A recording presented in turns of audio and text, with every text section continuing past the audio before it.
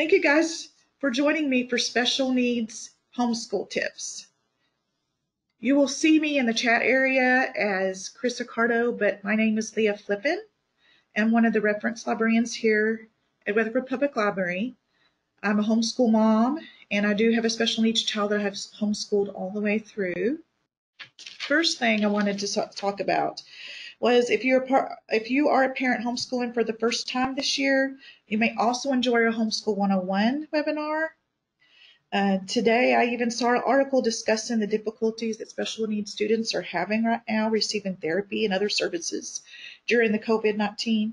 So I hope that this presentation can give you guys some ideas and some helpful tips to kind of fill in some of those needs. So this presentation, we're going to focus on children with intellectual and behavioral disabilities.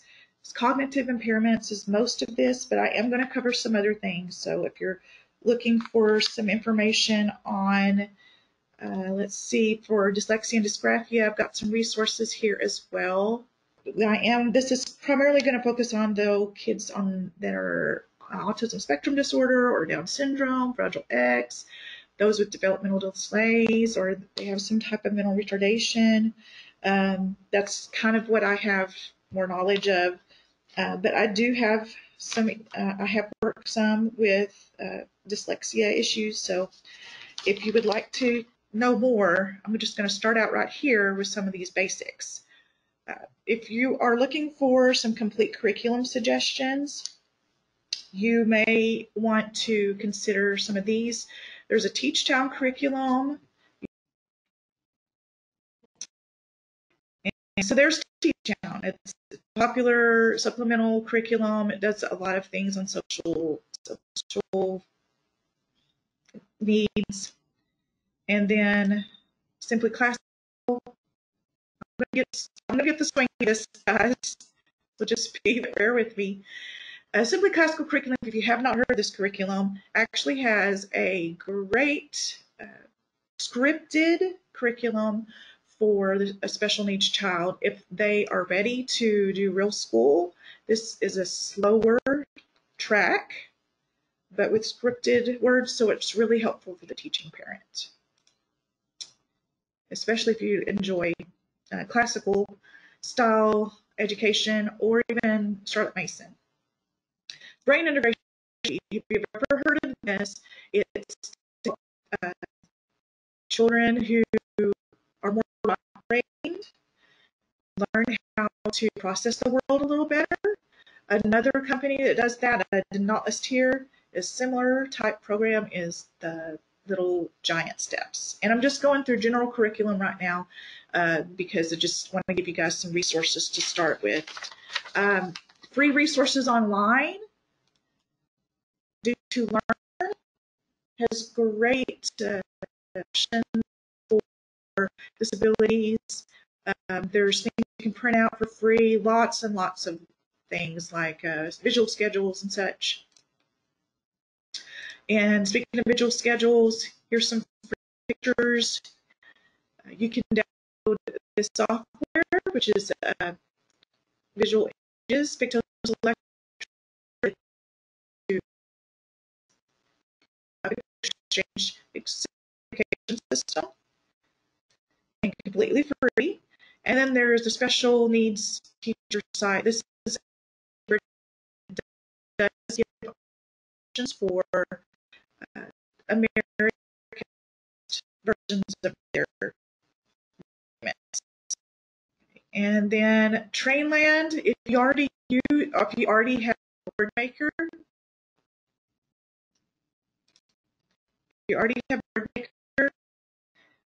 you also can use these pictures icons. Some of them you need WordMaker to run, others not so much. Discrete Trial Trainer. This is a software that I actually use with my autistic son, and he used it a lot in the very beginning. And if you know what Discrete Trial Training is, it's a format of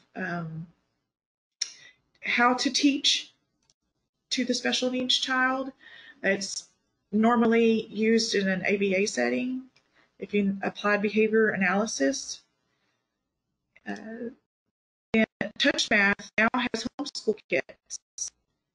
And this is a really neat way for kids who are struggling with math skills that they can use this Touch Math process. And you can use it with any type of actual worksheets. They just make it easier up front for you to have pre-made materials. This autism and PDD, we've used some of these products. We really like Molly. Matt and Molly are some fun stories to teach social skills. And so like Matt and Molly down here, is that where is it? Right in here, I think are some Matt and Molly's down further. And then the Buddy Bears, when he was really, really little, he liked the Buddy Bear software. And these are free. Some of them are free, some are just like $1 or $2. Great for all special needs kids. Lots of hands-on photos and adapted books, using real photos. This is a really good site that's inexpensive. And I'm not going to go through everything, all of these links, because it's just going to be a lot of information. This presentation, this PowerPoint, will be available to you on our Homeschool Resources web page, and you can click on all the links you want. But for now, let me just do an overview of what I've got for dyslexia and dysgraphia down here. If you go to our Homeschool Resources webpage, this is the library's Homeschool Resource webpage. We have an area that's special needs. If you click on this orange box, that's going to send you to items in the collection that we have for you to check out. And then down here, we have it grouped into categories. So like if we're looking for materials for dyslexia, these are some free resources or very low cost resources that can help you with your special needs child or learning disabled. All About Learning uses tiles in the Orton-Gillingham approach to teach phonics and reading.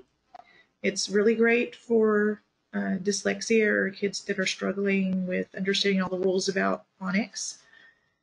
And Logic of English, same thing. Sequential spelling is actually good for any of the kids, but it is based on information for those who are dyslexic.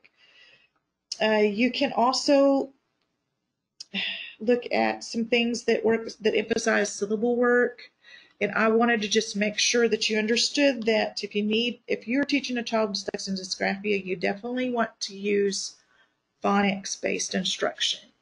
Later on, I'll be doing sight word-based learning, but you do not want to do that for dyslexic students. Okay, they need to have a good phonics foundation.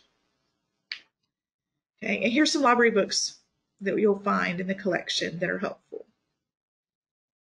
Some programs that are available for higher function students to consider. For learning is a great one that's only like $20 a month.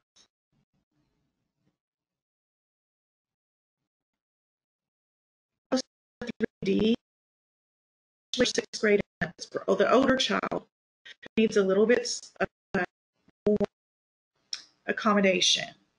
So this is a good one if you're wanting to do distance learning. That's a good curriculum for that as an alternative. Okay, now that out of the way, let's talk about what we can do ourselves at home. Okay, so let's go into general considerations. What are your educational goals? Okay, this could be like an individualized, education plan, or some other type of plan that you put together, and what level of mastery are you requiring for your child?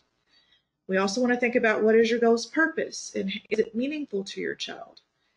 Is it useful for daily life outside of, I call it table time, or your one-on-one teaching with your child? What is their ability level in each focus area? What methods work best for them? Can your child handle some tasks independently? That is, follow a schedule, use a choice board? Do they have a picture exchange system, or do they use an online virtual school service? What motivates your child to work? How long can your child stay on task?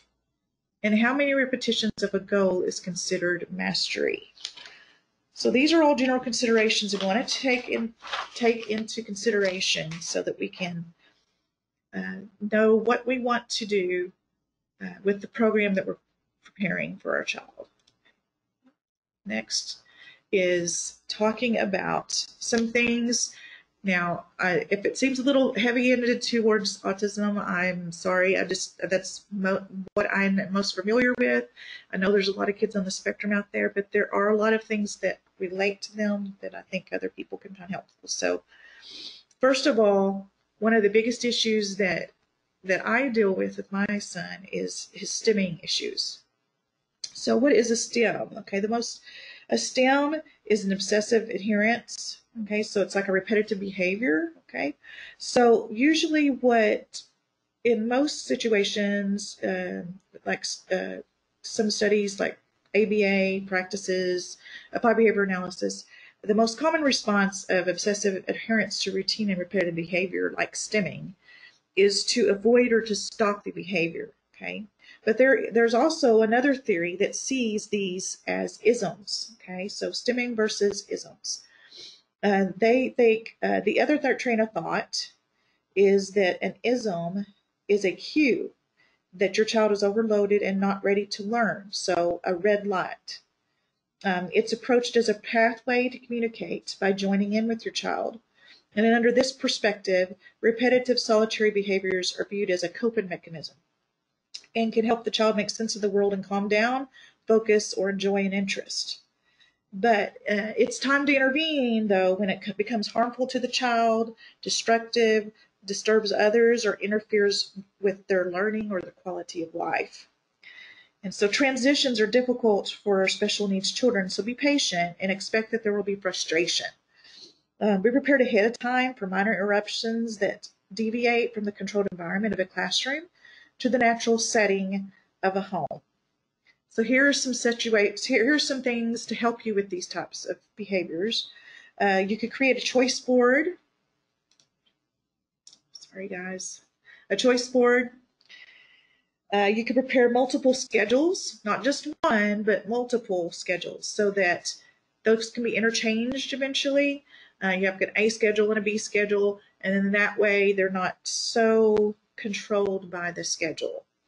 And don't get so upset when things change. You can also have independent activities prepared ahead of time. Be sure so that they can be easy to grab quickly, and something that their child enjoys, so they can work on it independently in case you have to attend to something or you get pulled away. You could teach your child to use a timer. So once you teach them to use a timer, they can have timed activities they can do similar to the others. And then you can substitute or replace with a stimming behavior with a similar action that is more natural and appropriate. So a replacement behavior. So you might want to change. Here are ways you could do it. You could limit the time the behavior is allowed if it seems to be having a common effect. Wait until they're ready to pay attention before you transition back to learning. Okay, and you want something that's a similar action. So like if they're mad and they're hitting their hand on their knee, which is bruising their leg, instead have them stomp their foot. So if that gives you an idea. So think ahead and plan by anticipating that you will have these routine issues, stems versus isms, and unexpected interruptions.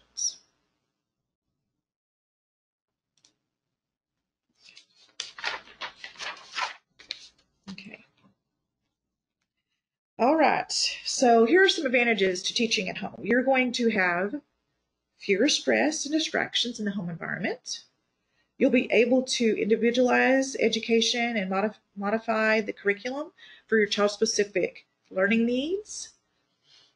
It can teach appropriate socialization because parents and siblings, hopefully, can be modeled.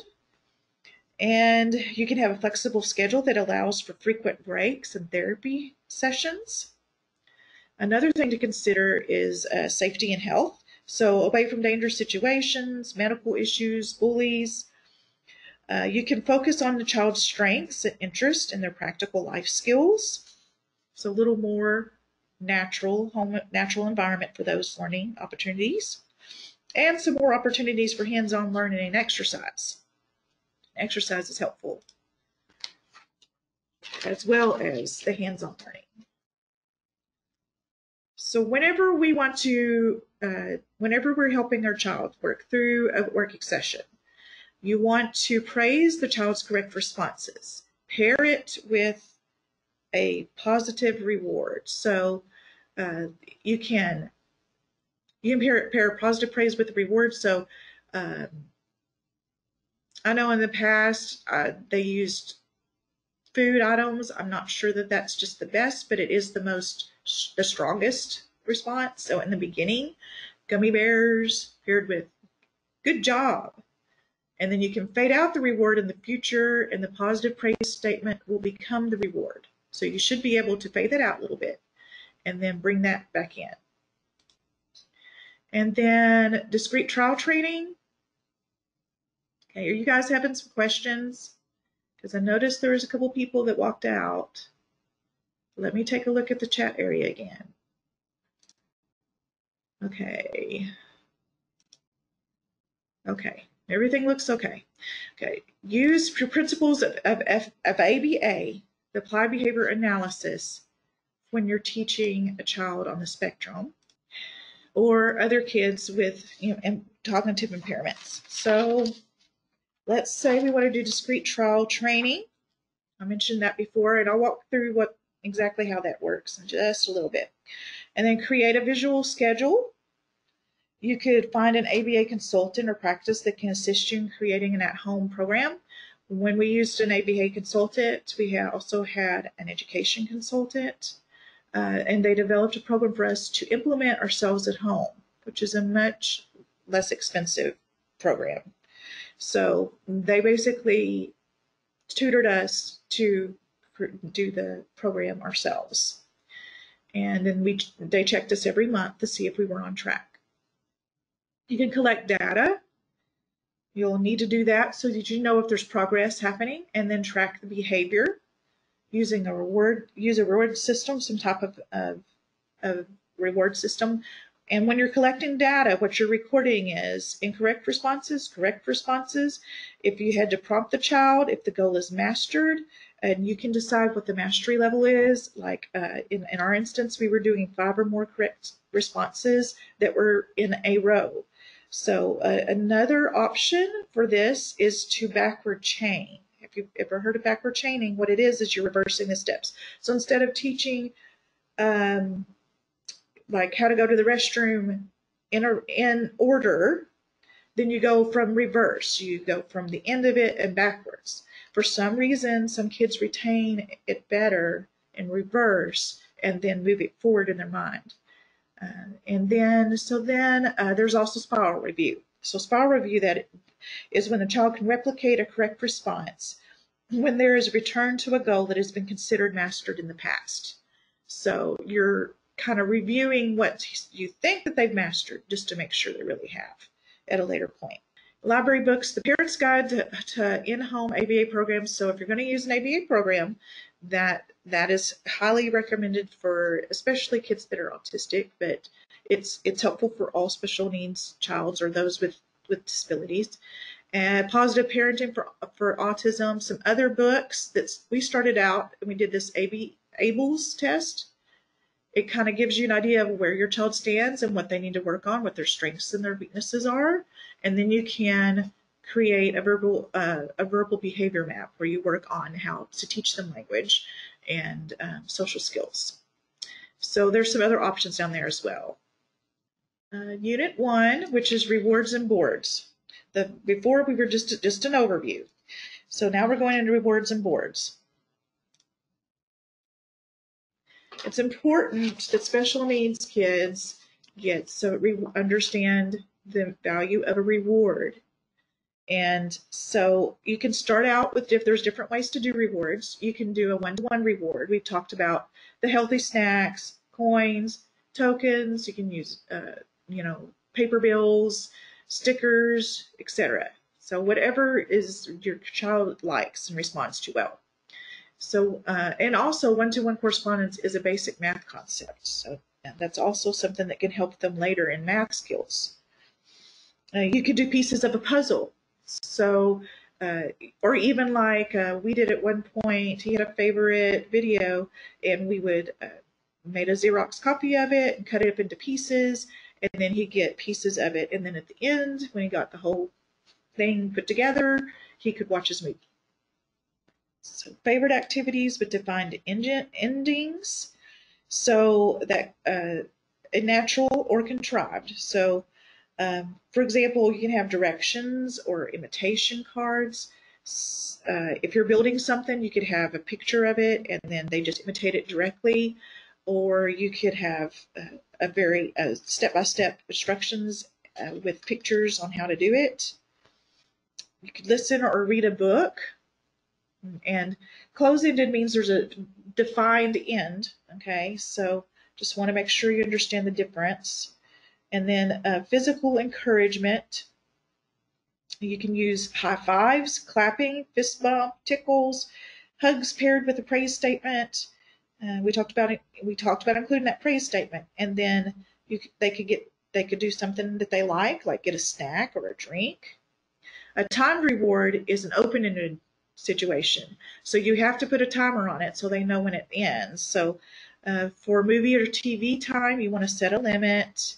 It could be computer time, an open-ended favorite activity, jumping on the trampoline, listen to music, take a break. They could go to a common sensory area.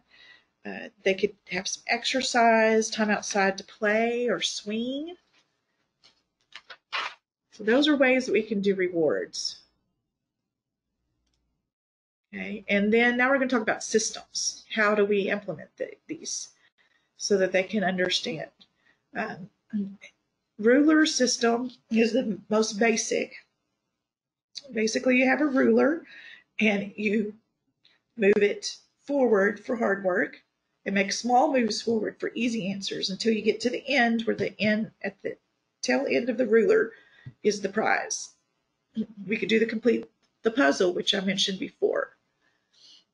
And then one piece could be a correct answer, or you can get multiple pieces if they work really hard at something. And then you can see here of a token economy, which is a popular one. I'm working for, and then you put the prize there, and then looks like we got to get, 10? No, 12. 12 correct answers before they can get their prize there. So that working for boards. And then the simple one-to-one correspondence is useful for complete a challenging task to get a desired task or reward. So this is really simple. First you do this, then you get that. So it can be used to delay gratification for an activity. You can also use it for lowering stress of what happens next.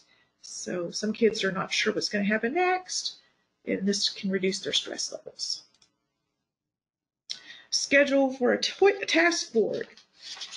Okay, so here these are schedules and task boards. So we've got a schedule this way, where you just have their different activities, and I'm sure that most of you parents are doing this already, but just an overview for those who may not have been doing a lot of this at home. I'm sure if they're at school, then they're doing a lot of these schedules. Here's one that's on just a keychain, and they just thumb through it. Here's a ruler system. We talked about a ruler system before. Here's one with the visuals actually there. And here's a choice board. So they get to pick which one of these activities they want to do. And here's another version of a choice board, and or here. So there's lots of ways you can make these boards. Do what works for your kid. Okay. And then here's some behavior boards. We talked about red light or green light. This is when your kid's doing happy things or things that they enjoy or they're ready to learn. These are things that are bad choices, and they're not ready to learn, and they're not doing things you don't want them doing. So that's one way to do that. And then there's the feelings thermometer. So we've got the very happy here to very mad. Once you start getting into this area, you want to start thinking about what you need to do to keep them from getting to the red. So so the behavior boards options are: some children can use boards that help behavior, others may need more guidance. You can also modify the previous board formats to focus on behavior milestones rather than activities. Anticipate behaviors, keep them from getting to that red area, at that point they're really upset. Know ways to calm down and manage if you could not avoid the behavior. You can use a web diagram with choices for calming. Remember the ABCs of behavior. ABC of behavior is antecedent, behavior, and consequence. So sometimes a child has a behavior that isn't necessarily from something that happened before, but it could also be something that happens after, and that's what a consequence is. So if they're in anticipation of something that they don't really want to do, that can cause a behavior. And so you're trying to look at all those things to get data collection so you can determine what caused the problem. And then red versus green, yes versus no, go versus stop choices. We talked about that. Okay, next now these next two sections are going to be where the bulk of the presentation is going to be. We're going to talk about language development and learning to read when you cannot learn phonics. To match vocabulary, you're going to place the desired object of children out of reach. Name and see if the child retrieves when asked to get it, or request the items by speaking or handing you a picture of the item. Just so you know, if you need a little more help on seeing how that works, this YouTube video of ABA practices, if you click on that link and go to YouTube, there are several ABA practice videos on there, and it will show you how discrete trial training up above is used to learn vocabulary and learning to read and various things that you can do. So it's a really good resource. You want to encourage your child to use language as much as possible. So try to encourage them to use language and not respond unless they're using words. Child matches identical objects and pictures. Name objects or pictures as you present new vocabulary to your child. Have them repeat it back. Expand to a matching or lotto game as a learning game for vocabulary development. And start including the words of the pictures. This will transition to reading language. So, as it says there, we're going to go to stop-based reading later and discuss more about how this works. But some products that you may need for that are things like picture cards, language cards. These down here, this is, I believe, a WH questions. And then there's some that are like vocabulary words to objects. So there's lots of different things you can use as resources without spending a whole lot of money. In fact, you can make your own with photographic cards. And so if you make your own, you can make as many booklets as you want. It relates to the child best because it's something they're familiar with. Up here, discrete trial training, just a basic overview of how discrete trial training works. First, you start out, you start out with two cards.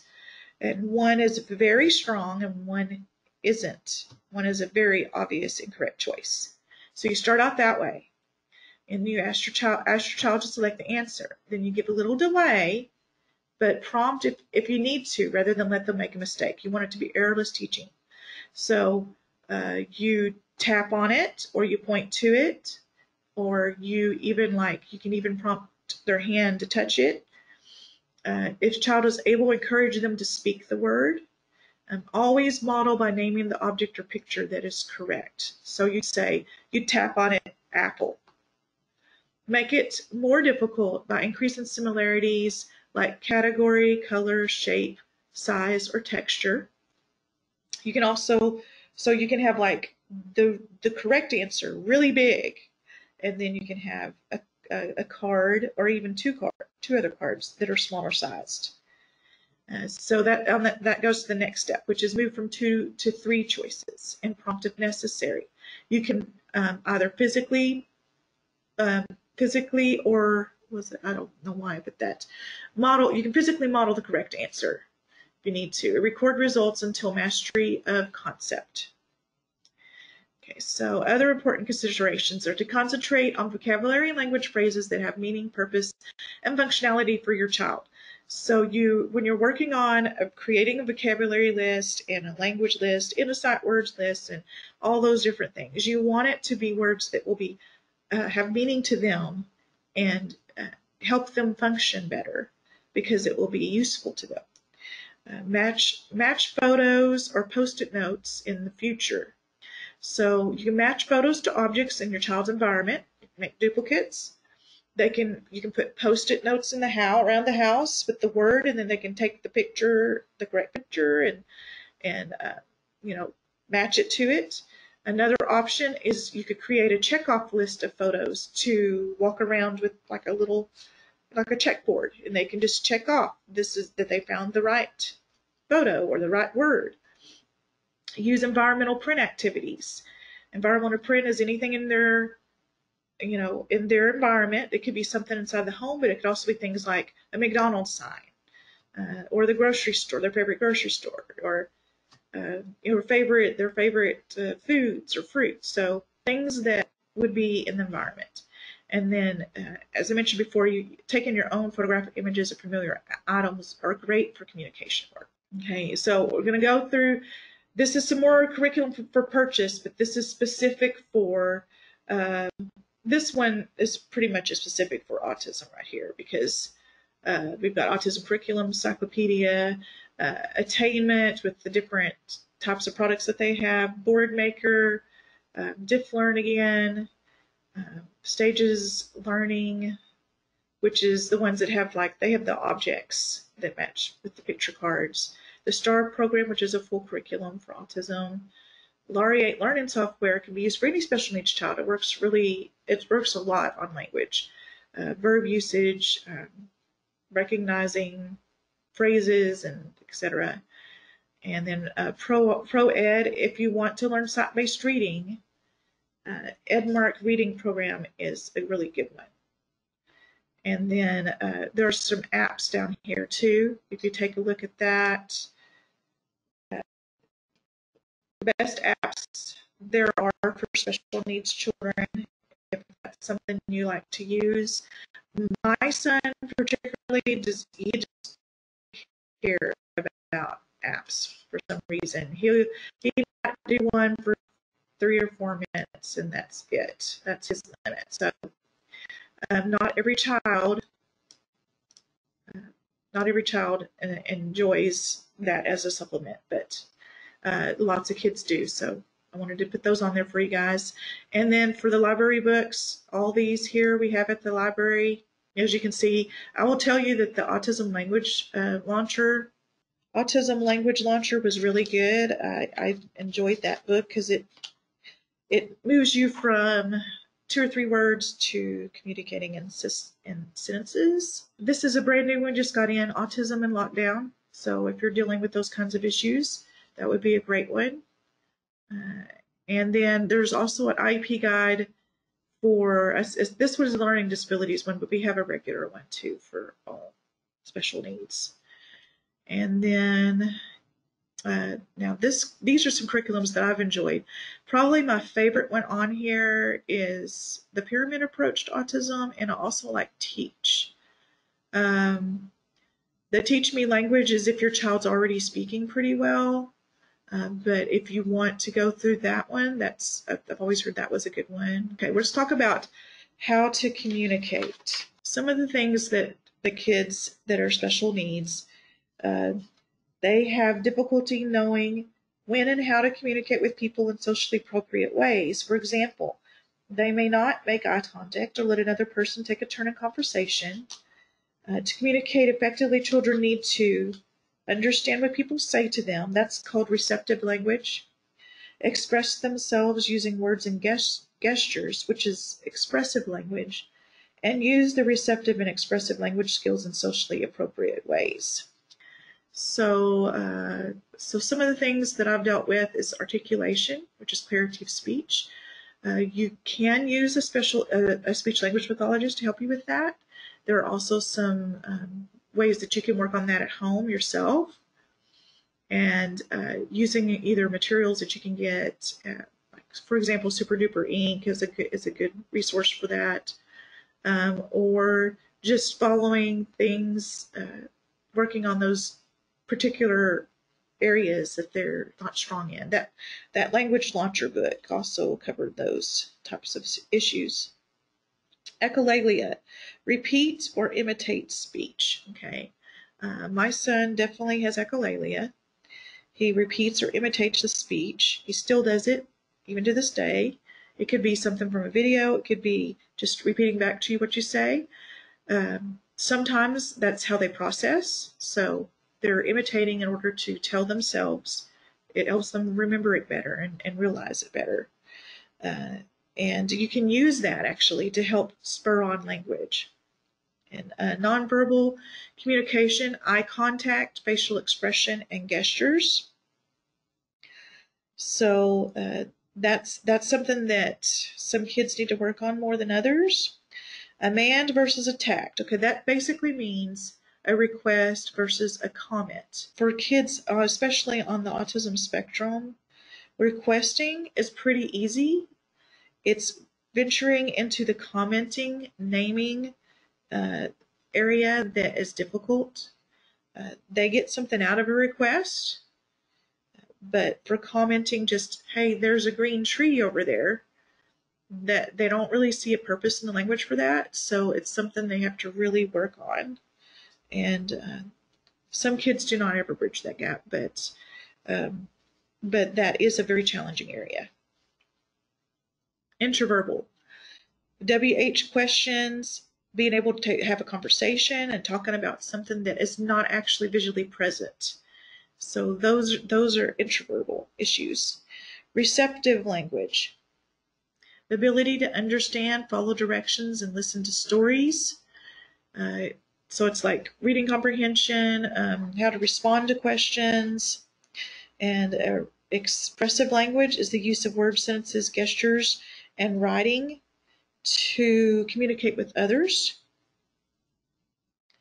And then in pragmatic speech, appropriate communication in social situations. Again, not every child would have issues with all of those areas, but those are the kinds that can really hinder communication. Hypotonia is low muscle tone that affects speech production and articulation. Childhood apraxia of speech is a motor disorder that makes it difficult to translate thinking language into spoken language. And if you have a child with Down syndrome, receptive is stronger than expressive, and they understand more than they can communicate. They may have oral motor weaknesses, and they use shorter sentences and have difficulties with grammar, tenses, and word endings. In autism, they will have decoding difficulty with what sounds mean and matching to words. They may have expressive dysphasia, especially with word order, word endings, and pronouns. So things are switched around. Nonverbal expression like eye contact, appropriate facial expressions and gestures. They may have obsessive topic-based conversation. So they're just focused on one thing, and then it's hard to redirect them. Language may not be appropriate for their age level. It could be too high or too low. Echolalia is repeating vocalizations. So maybe it's not just that they echo back phrases, but they also make a bunch of sounds that to you don't make sense. Pronoun reversals, difficulty transitioning from requesting to descriptive language. There's that requesting to descriptive language, such as commenting or paying attention to the environment. So they could say, I want an apple, but they're not saying, look at that apple tree. So, sharing through commenting. How do you feel about things? An opinion what you think about, observation. This is a really hard area for autistic individuals to find purpose in its use. It is the biggest hurdle to overcome in language for autism spectrum children, along with pragmatic language, which is social behavior. So to work on some language issues, you could look at the Autism Language Launcher. There's that book, and I spelled it right this time. Teach me to do it myself. The Signing Time DVDs are great with sign language, and it has music, and it also has the words on the screen, so it's kind of a good vocabulary booster. You could work on speech and occupational therapy. It can overlap in many areas.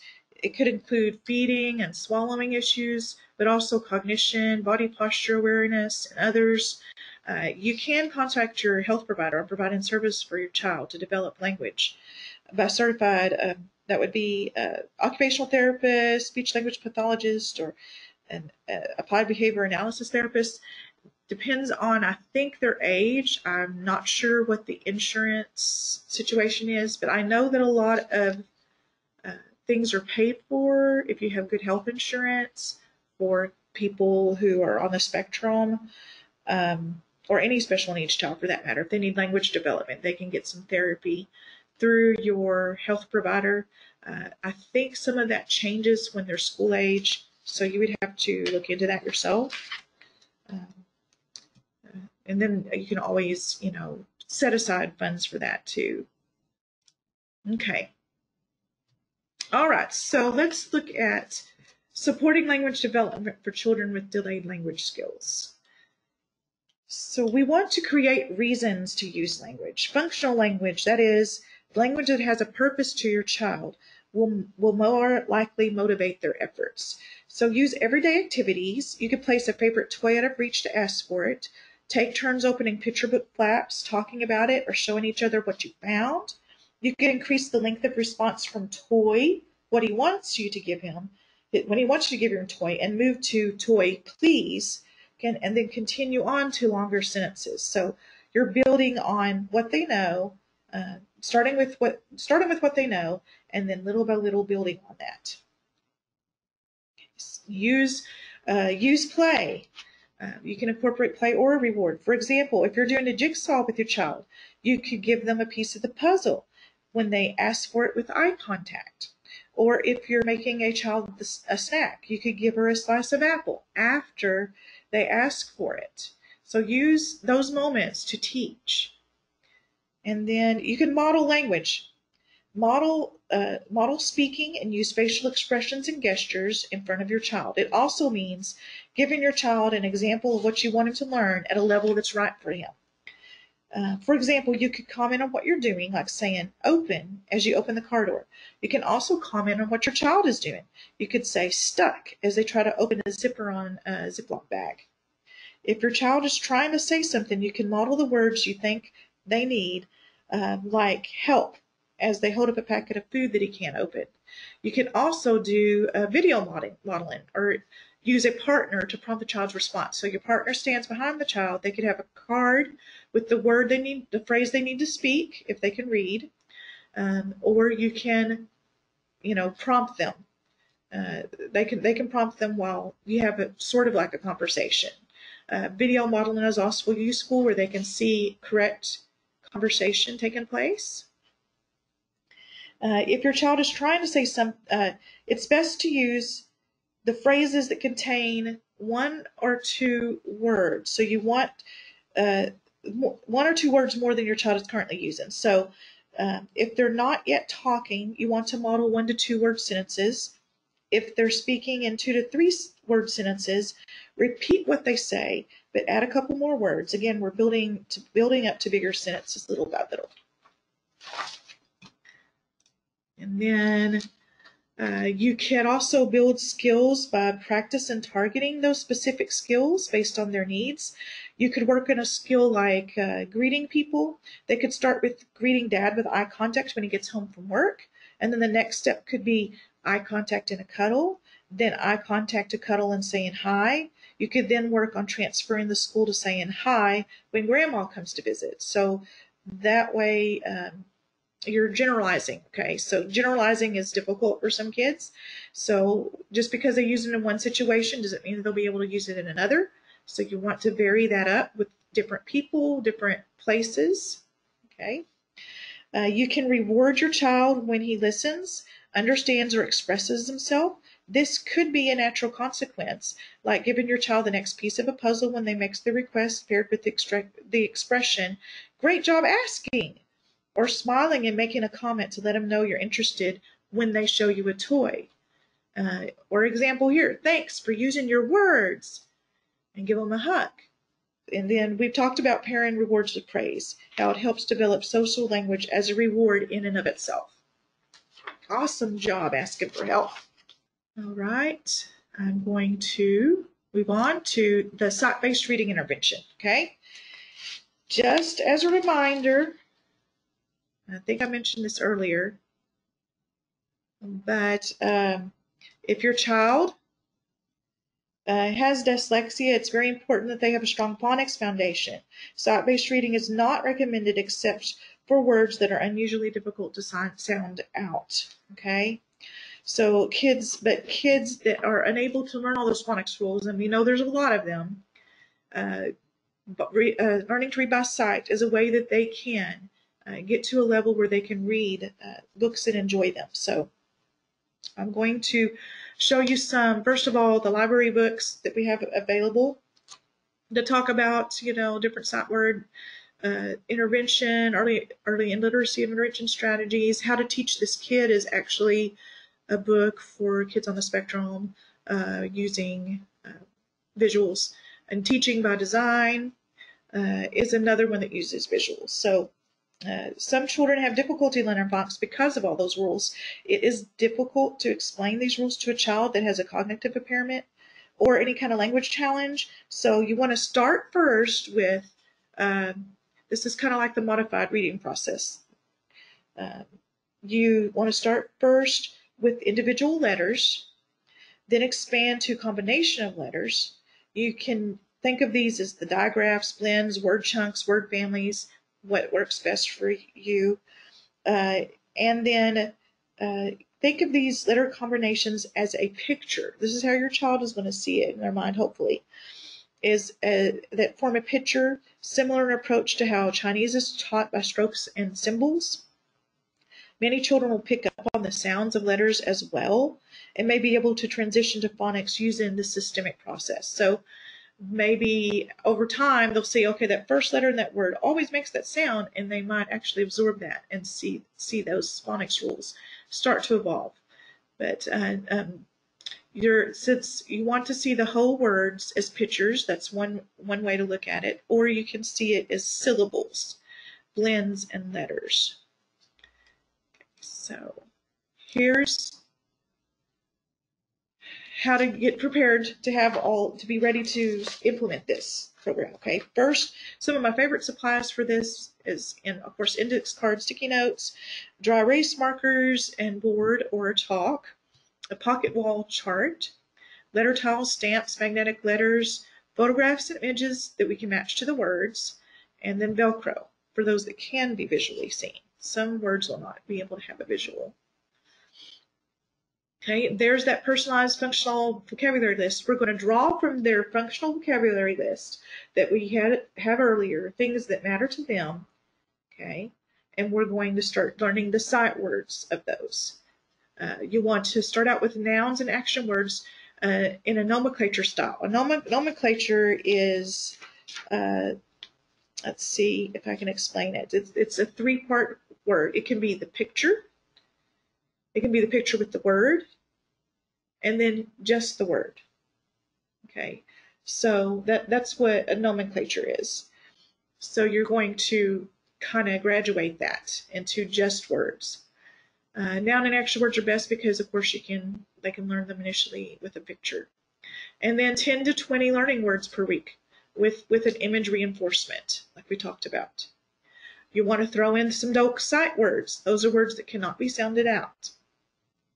And you can find the dope sight words list. I believe there's 220 on the list. And then create flashcards, 2 for each word for review work. You can do it flashcard style, if they're ready for that. Now, I usually introduce one-to-one. So I lay out the words out on the table, and then I have the matching card, and they match it. This is face up, okay? Face up. And then they match it, okay? You can also create it into a lotto board, which is sort of like a bingo style, memory game, a flashcard style, and then it's going to graduate into a booklet format. So here are some great links for free books. Once they get some of those words learned that fit booklets, you can think free. There's several free options on here, and I probably won't go through all of them, but just so you know, those resources are available. So all of the Teaching Mama has some. This Reading Mama has free sight word sentence cards, and the Measured Mama free emergent readers. Those are really cute. They've got some good images. So these are little booklets you can print off, and that you'll move into once you learn those.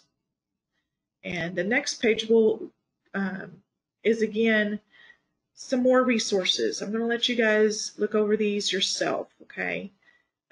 But these are the types of resources you can use to help teach sight words. There's all kinds of games. There's all kinds of lottos and bingos. There's sight word card sets. And so these are all going to support that system. You can look for items like cards, games, and other hands-on practice options. What we want to look for is sight words, vocabulary, basic concepts, beginning sounds and letters, word building, spelling out, because you're going to move from learning sight words into spelling out, and then implement some other basic language skills in with it. Kind of just get them, pull them all in together. Okay, here's again some more special needs apps. So lots of resources. I really wanted to just give you guys a bunch of resources in here. Let me go. Now I'm going to do a walkthrough of how you would learn a new word using that sight-based learning process. So here are 3 ways to start learning a new word. First, you introduce 10 words to work on for the week. So let's say that we just want to limit it to 10 words. You can do 20 later on if you think they can handle it. But right now we're just going to stick to 10 words. The discrete trial training method of errorless teaching that I mentioned before. So you're going to give them 2 cards and you're going to tap on the correct answer. Okay. Then you're going to move into one-to-one correspondence, then expand. And so one-to-one correspondence, so that's where you lay out everything's upside, and they're going to match one-to-one the correct word and say it while they're doing it, if you can get them to say it. And then there's flashcard style. Put them in a pack, put them in a stack, and then flashcard them and see if they remember it. You can also do a matching game, so turn them face down this time, and then match the 2 pairs and pair them up. You could do it in a bingo style or a lotto style. They could do Go Fish or Old Maid. You can make it a slap game and say the word you want them to look for, and then they slap on the right card. You could write it on dry erase dice, and then they could roll it, say the words that comes to the top. You could try some more challenges. You could try would be read and write the room. So they go around the room, and you've already put up the sticky notes, okay? And they're going to read it, and then they're going to write it down on their little tablet they're walking around with. And then you could do store-bought games or create your own hands-on learning games. When you're doing the spelling part of it, you're going to take the same 10 cards, okay, and you're going to have them do they could do different things. So they could do tiles. They could stamp the letters if you have letter stamps. They could let's see, bead if you have letter beads. You can bead them together. So there's just all kinds of ways. They can use magnetic letters to spell out the words, and then they can write it. You can say the word and they can write it. That's another way they could spell it out. And then the last part is to read it. You're going to expand words into a sentence, and then you're going to add it into multiple sentences. So you're using those 10 words, expanding it into a sentence, then multiple sentences, and then you're going to use simple readers or materials that encourage word. I don't know why that's getting cut off there at the bottom. I apologize for that. I'm not sure why that's getting cut off, but it says you're going to try simple reading or materials that encourage word use, sight word sentence cards that we mentioned before. You could do emergent readers or printable booklets, or create your own using your child's known words and photos, and then just build up those sentences, create your own booklets, however you want to do it, whatever works for your child. Unit 4 is tax boxes and busy bags. Okay, this is typically something that's done in the classroom, but I like to create some of these prepared tubs or boxes at home, so I have something to grab for my child to do during the day that can be beneficial to them, keep them away from those stemming behaviors, and just keep his mind focused. So you can create these yourself for things that you want them to learn or things that your child enjoys. And it's just kind of a review system too. You can use anything you want for the format. You could use tubs or boxes with materials to learn skills. You can use busy bags or take along activities. You can use binders with zip clippers, side-loading dry erase pockets, photo albums, baskets. Collect all these things: containers, trays, cookie sheets, ice trays, muffin tins, file folders. There's all kinds of things you can use. And pencil boxes, shoe boxes, file boxes, recipe boxes, tubs. You can include a visual prompt card like this one that tells you the steps. Okay. Those step-by-step directions included. And there's all kinds of projects you can make. It could be assembly type task. So that's a good one for learning things that they might want to do out in the workforce. Push or put in task, matching, fine motor. They could sort. They could do clothespin task, structured play. So here's a structured play example. Adapted games or worksheets. And you could use spelling, reading, math, folding, pouring, vocational based. And then you could do the same concept except in a bag. That way it's great for taking it along. So there's some examples there that would be easy to just throw into a bag and bring with you somewhere. If you want something quiet, those right there are some good quiet ones for maybe for church. So there's all kinds of these options online for you to look through. But here's some common supplies I've used: pom-poms, magnetic letters and tiles, beads, stickers, shoestrings, laces and yarn, Velcro, buttons, containers with lids, clothespins, mini erasers, Play-Doh, math cubes, pipe cleaners, Chanel stems, old game parts. I've recycled those and made them into something fun, old car sets, and even adapted some of those games as well. And add any other objects that you have on hand.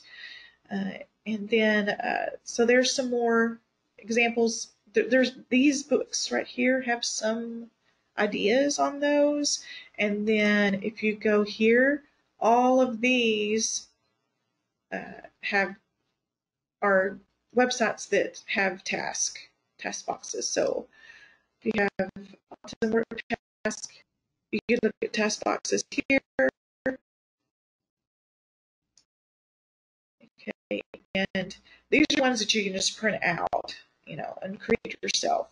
But that's a pretty inexpensive option there, rather than some of these others can get pretty pricey because they come with everything. But that is available. And all of these have options for that. There's one using the Teach program. These are vocational. So you've got a lot of options here. And also, you can just go to Pinterest. I don't think I So there's tons and tons of ideas that you can implement yourself. What we want to do here is to teach some independence, okay? So we want to reinforce concepts without the child having to depend on someone else. And you can use a schedule or choice board, remember those, to increase the length of time spent on close-ended activities. And remember, for those open-ended tasks, you want to include that timer.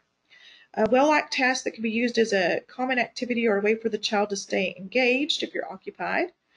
And then you can encourage your child to come say, I'm done, or I need help, and other useful language phrases.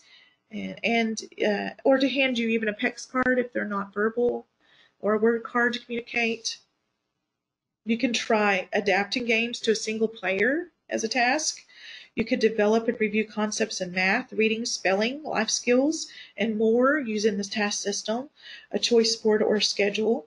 Obviously, some of these things you want to do, if you can do it in the natural environment at home, then you want to do it that way. But if you have some things that need to be reviewed, this would be a great way to do it and get extra reinforcement. An activity to occupy a child or incorporate into play choices or a schedule. And then use child's preferences and strengths and work on their challenges gently. So they could do sorting, fine motor, puzzles, building, which could be Legos or assembly, matching. And then, again, you may want to have to go through that process of teaching them to use the timer so they can do any open-ended tasks.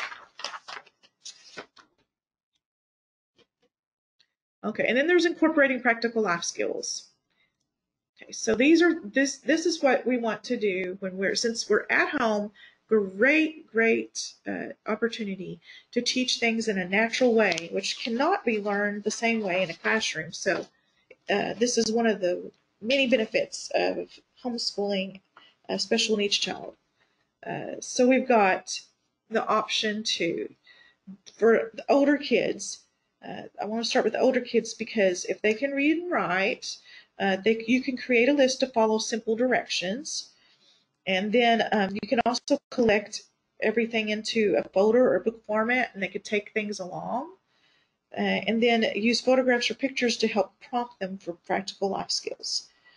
And this is a lot easier. It's a lot easier to teach life skills in a natural environment than to try to replicate it artificially.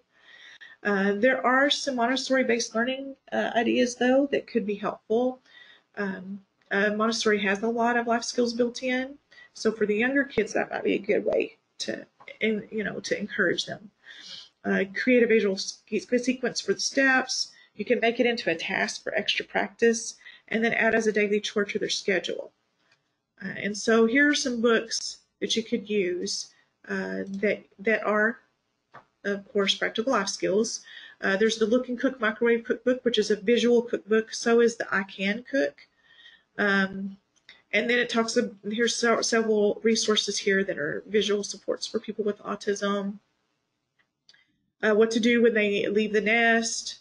How to help them get a job. So all of those life skills are things you want to go over with your child and work with them so that they can be prepared to the level of ability that they can handle. Okay, so here's some things that you can do to start out, just to get some ideas of what we could try. In the easy column, you could teach them to change out the toilet roll or carry their clothes to the laundry, how to fold towels and shirts and pair socks. On folding towels and shirts, you could use a spare towel, and if you need to, you can mark it with one fold and then two fold with a permanent marker, and then that way they can see where to fold it. Or you can just keep practicing it until they get that ready. And then, of course, paired socks, they're going to do a matching thing there.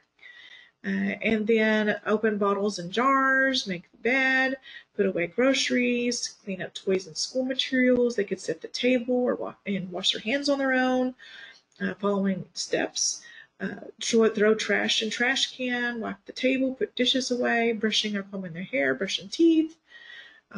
pouring water to your glass, milk to the cereal, water plants. And you can try that with objects first. I know that I've seen a Montessori set where they were practicing pouring, but they're afraid of making a mess, so they use jingle bells, or they use rocks or beads.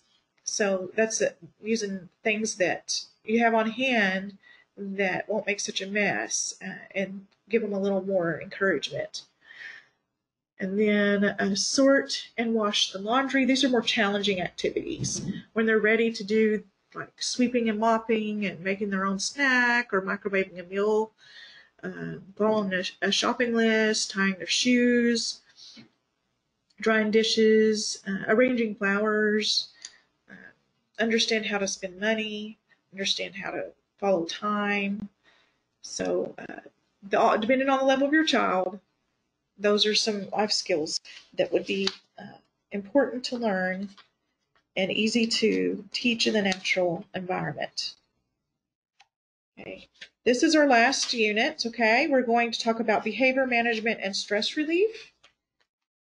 So if you use boards to show a child when their task is completed, then reward, we could do what we talked about before, which is the first then system, or you could do a token system, or some of those others that we mentioned before. They're not just for doing schedules, they're also for doing tasks that can help them complete the task in a social way, so that they can calm down. So if you stay aware, keep data on what causes episodes. Okay, this is that ABC again. If you see down here, we talked about this earlier, the ABCs of behavior. There is a cause for every behavior. It could be an antecedent. It could be what happened before the behavior. It could be the behavior, the undesired behavior. Okay, they're using it because they're not able to cope with the situation. Okay, they're doing it. Consequence, what happens after. They're anticipating what could happen. So that's what's causing the behavior. So sometimes schedules can help with that, because if they know what's happening next, then they're calmer, because they're not stressing out about something they don't know is going to happen, about the future. So here are ways to keep data on what causes behavior. You can tally the behavior amount per day. You can replace, divert, and direct. Tally again to see if there is a change in the amount of episodes to know if strategy is working. You can pay attention to sensory issues. Watch for nonverbal cues that intervene before the behavior begins. And then avoid overstimulation. Okay, so if there is a change in the amount of episodes to know if a strategy is working, I wanted to make sure you understood about tallying. So here's a tally marker. Okay, if you want those numbers to go down over the course of time. So you want to see if that intervening behavior is going to work. So basically, you're just going to collect data on that, and then see what works. Try one approach for a while before you change it out. But hopefully you'll get some decrease in the behavior, and avoid that overstimulation that's causing the behavior. So there are some different books on that, library books. And all of these talk about how to deal with social skills and behavior issues. So I encourage you to look at those. Some kids, if they're really strong readers, they might like the social skills picture book, or see, I put that on there twice. There's one for high school, and there's one for younger kids that's more visual. So I think this one is actually social skills book, and so it's more sentence based. But you can sometimes it helps for them just to have that written out for them. The new social story book, I know, has a little bit of both. It has a picture on one side, and then it has a sentence explanation of how to deal with social situations. And then there's, let's see, different solutions you can use. I think Social Skills Solutions uses more of a, I want to say, the boards solutions. So all of those things can help work with those behaviors. And then let me give you some common ideas. We've talked about the visual boards here. So look, when I'm upset, and then here are the options they could use. They could go for a walk. They could get a drink, or I could listen to music. I could do a puzzle. So these are things to help distract them, okay? Count to 10. Do a breathing exercise.